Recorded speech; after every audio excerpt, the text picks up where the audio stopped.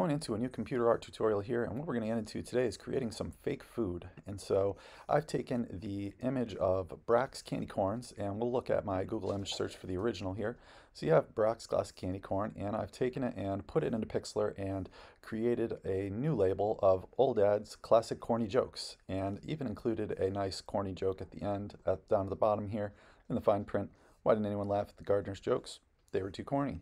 Also kind of threw in an image of corn in here too, just for fun. All right, so let's go into how to start to do an edit on a candy packaging or any packaging of any food that you want to try.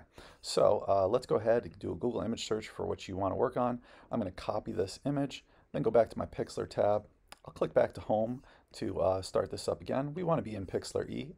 We'll click Create New, go Full HD, and I'll call this one Fake Food.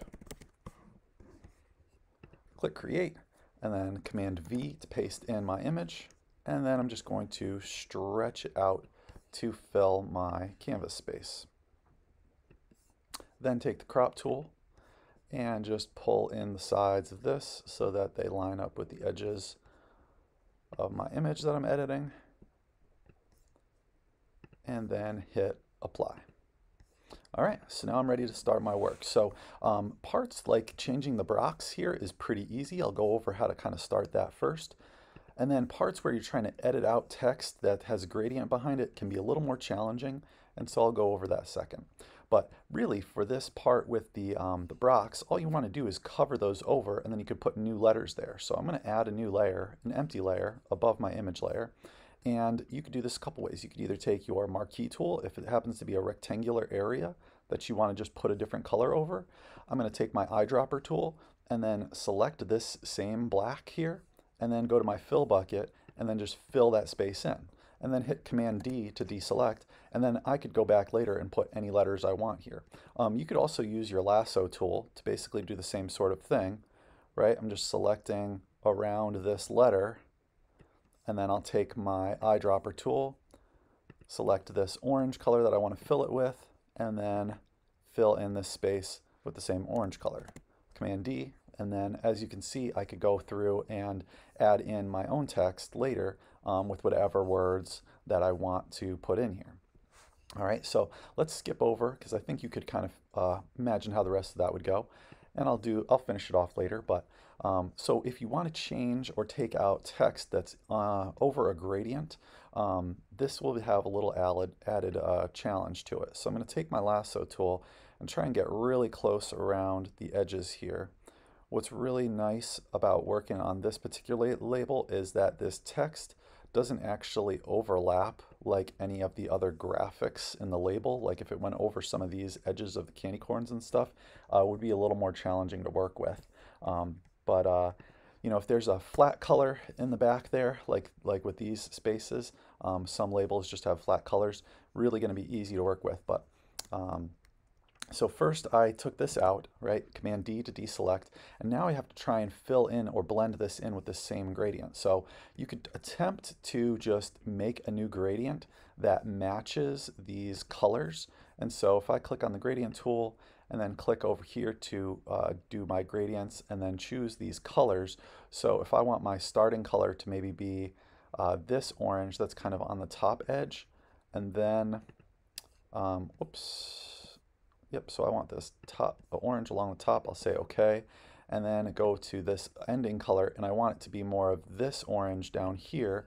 Click on this box and then bring my cursor out here and click on this orange. I could say OK, and now this color could be pretty close. Let's see how it works. I want my starting click to be on the top, bottom click to be on the bottom. Whoops. So that filled in the entire page, which is not quite what I wanted to do. I could put it underneath. Let's give that an attempt and see.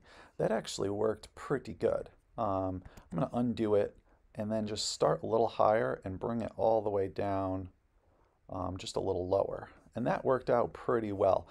So that's going to work. It's behind my image. So if I zoom out, you'll see, you shouldn't see it too much, but we do have some spots where we could blend along the edges here. And so what I might use for that is either my clone stamp or my healing brush. So healing brush you can kind of use to blend over some of these areas. Let's just see what happens when I start to click on these.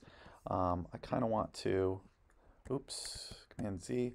Doesn't look like those are blending well. I think what I'll want to do is actually merge these two layers together, and let's give that a try. So I'm going to merge down so that those two layers ended up merged together. And now I'll try using my healing brush along this edge here, and you'll see that the healing brush kind of blends where those two areas were different kind of together a little bit better along the edges. And it doesn't have to be perfect because I am going to add new text over the top here, which is going to hide some of the imperfections and things like that. So anyways, I'm going to zoom back out just a little bit here. So now I want to add in my new text. So I'm going to go to my type tool, click to add a new text layer. And I wanted to have the text corny, and then on the next line, jokes. And so now what I want to do is this text should be white, so I'll change the color of the text to white, say OK, check my typo here. And so now what I want to do is kind of try and match this font up with the original font. And you may not be able to find the exact font. I'm just going to squish this text box so that it's not like a lot bigger than it needs to be. Just going to shrink that down there. And so now I want to start looking for fonts. Like I said, I already kind of knew what font I was going for. You know, it's kind of like a fun, kind of a bold font. And so I'm going to try and match it. But again, it doesn't have to be exact. If you find something that's pretty close here in Pixlr, then that should work. And the font that I had used before was this one called Game On. So it was kind of just a fun font that I think works in this particular instance. Again, it's not the exact same font, but not too big of a deal here. So now that I have the font chosen, what I'll want to do to add some of the extra effects, because if I look back at the original, you have like a red outline and then you have a yellow outline and then maybe even some shadowing going on below it. So we'll want to make some of those edits. First, I'll add an outline. So if we go to styles here and then I hit outline, I can choose what color outline I want to have. And for this, I wanted kind of like this darker reddish color. I can sample it from here if I want to actually try that and then hit OK and see what that looks like. It looks pretty good, but I think I may want it just like a little bit darker so that it kind of stands out a little bit more. That works okay. I'll just maybe make it just a little more on the red side. All right, cool. So I got that original yellow outline. And then if I want to add an extra outer glow or a drop shadow, I'm going to have to rasterize this text. So what I'm going to go ahead and do now is go to Layer at the top. I like getting rid of the ads. Layer at the top, and I want to rasterize this text element. Okay. The nice thing I can do now is I can, if I want to resize this to make it fit or anything, I could just shrink it kind of like this. I don't have to actually like play with the real font size and stuff, which can be kind of a pain to keep changing the numbers on that. But now I can add filters. So I go to outer glow here, and I can click outer glow, choose a color. I want it to be kind of like this yellowish color over here. And then I'll say OK. And then I want to make the size come down a pretty good amount. And that looks pretty good as far as size goes. Feathering is the amount of fade that it has. So turning that up was kind of going to make the outline or the outer glow a little smaller. So that color looks pretty good. Maybe shrink it just a little bit more. And then the other thing I wanted to add was a little what's called drop shadow. So filter again, go to drop shadow. Bevels, maybe something else you want to add to your text if you have kind of like 3D popping out kind of text. I know some text labels have that kind of too. But drop shadow, I can move the offset, and that will kind of make the little drop shadow, which just kind of helps to make it seem like this text is really meant to be there. Right? So a little bit of drop shadow is kind of a nice touch, and that's looking pretty good. So again, I also in my example had kind of added an image of corn, a corny joke down here, old dads in here. I'll keep going with this and just kind of finish it up so you can see the full process. But I think, you know, at this point, you may be able to put together the pieces as far as what's really happening with the rest of your assignment. But like I said, just going to kind of press through and finish out my example here. So I want to make sure I go back to this layer here. Layer 3 is where I was filling these colors in at. Yep, there we go. So I'm going to continue filling the rest of these using my marquee tool and just kind of covering these with selection areas, and then using my color picker to get the colors to match, and then take my fill bucket and cover over it. So again, if you have a label where it's just like a flat white color or something and text in the center of it, going to be really easy to do that one. But if there's gradients in there, kind of like this one had behind it, can be a little more challenging, but as you can see, not too challenging, just adding a gradient that matches. Was able to do that pretty quick. Clone stamping tool might also be a tool that you'll want to use. I'm trying to get my color picker, that's right. Just kind of lost track there. And then I want to fill this in. All right, I ended up leaving the S because I happened to come up with this in a way that would work with keeping the S because it's old dads. So now I'm going to create another text box here. Each one of these letters in the old dads part ended up being its own text box. So just a letter O here. I want to make sure that the font color is a white. If I want this white to actually match kind of what's going on with this text too, I can use my color picker here to make that text color match the same as the other letter, because you don't always want them to be a perfect white color. Oops, Command Z. You kind of want them to be a little bit of an off-white color sometimes, which will match, you know, the color of the picture a little bit better. If things are too bright, they might seem like they aren't really supposed to be there. So I'm going to keep adding just a different text box for each one of these because the layers, the way these boxes are kind of lined up, they don't quite all line up correctly. So I want to make sure that I can make these kind of line up so that it looks like the original packaging. So I'm going to take this and move this over.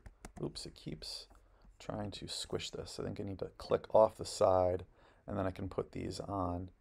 Well, I guess I'll have to change the color of this one in order to see it. But let's take my type tool. Oh yeah, color here, white, and then put that there. I could also just duplicate this one if I want to duplicate a layer and then move this over here in order to do the other D. And then I need a couple more text box layers here with an L and an A. Again, at this point you may have already put together what you are going to need for your project. Just following through to the finishing touches for mine here. All right, and then I could actually duplicate this layer again. That might make it a little easier, so I don't have to make another text box, and then just move it over, and then just double click in it, and then change the letter to A, and that works there. All right, and then I also kind of copied this asterisk here, as they kind of use it as an apostrophe. And so I'm going to use my lasso tool and just kind of like pull that out, copy and paste it. So I'm just going to go like really kind of try to stay close around this star to use it as an apostrophe over here next to ol, because ol dads should be an apostrophe. So I'm going to hit Command C to copy that, and then let's see, I can probably put it on this layer, I think. Command V to paste. Yep, and that should work. I'll move it up here to be the apostrophe next to ol for ol dads. And kind of these orange box letters should be a little slightly lower than the black box letters because they're kind of like zigzagging a little bit. So I may just move these two D's up. All right, coming along pretty good. Like I said, I did throw in the image of corn here too, so I could go over that really quick as well. Corn, just going to do a quick Google image search, you know, find a basic image of, you know, corn cob, you know, something with a white background is going to be easy to edit. So I'm just going to copy that, Command V to paste it. I can take my magic wand tool here, click in the white area, hit delete, Command D to deselect, And then I could take this image, scale it down. I could put several corn cobs in here. I could just copy paste them, you know, if I really wanted to. A little extra, but and then yeah, so that's looking pretty good. The other thing that I had added in as kind of a finishing touch was the corny joke along the bottom, and you could probably figure out how to add that. It's a you know, simple text box adding a corny joke along the bottom. But there we go. There's a process on how to create fake food out of any particular image that you can think of changing up. So hope you guys have fun and get creative with your own fake food assignments.